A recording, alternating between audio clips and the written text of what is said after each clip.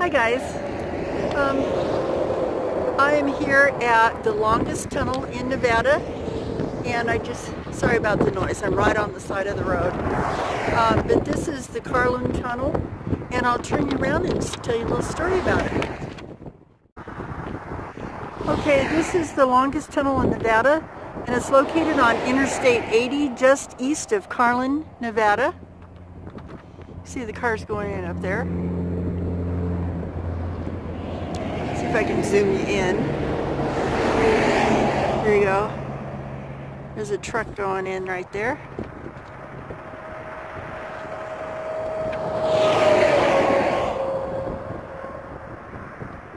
There he goes. And here's the railroad tunnels that are right next door to it.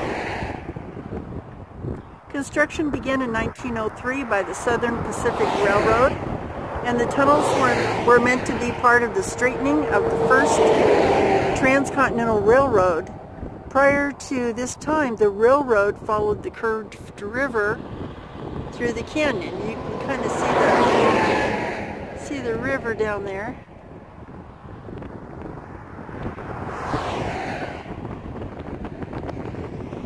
That's really cool. That's a really long tunnel.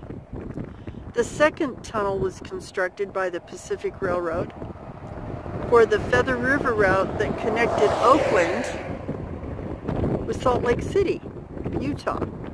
Trains still travel through these tunnels to this day, and it's, you know, as luck would have it,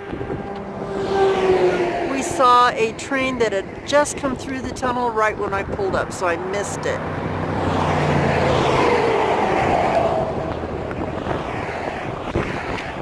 US Route 40 was originally routed through the canyons, which is this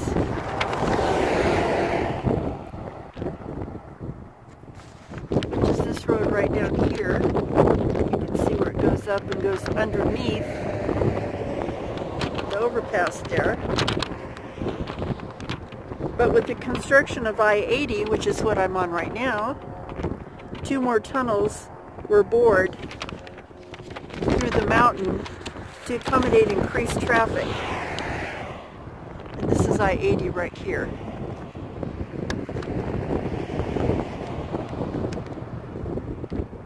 And it's a main thoroughfare in northern Nevada. And there's the old road, and you can see the railroad line right next to the road.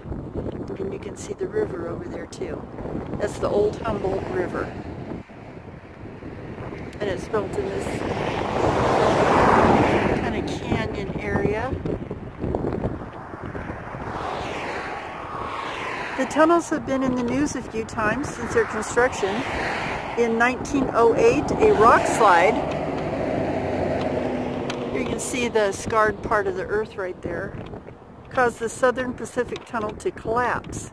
In 1939, a City of San Francisco train derailed nearby and killed 24 people, which they determined was the result of sabotage, which I've done a little video on that for you.